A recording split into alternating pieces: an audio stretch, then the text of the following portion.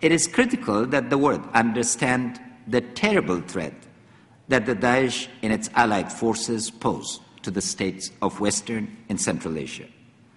Terrorist movements whose goal is to destabilize every state in the region are looking for new bases of operation. We are the front line. From the west, the Daesh is already sending advance guards to southern and western Afghanistan to test our vulnerabilities.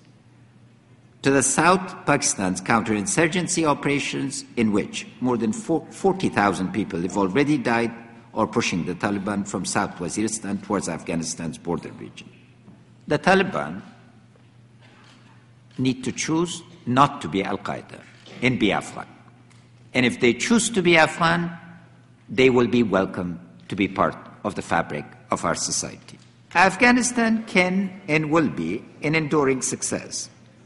Your support, your understanding, and your commitment to our country will not have been in vain. Afghanistan will be the graveyard of Al-Qaeda and their foreign terrorist associates.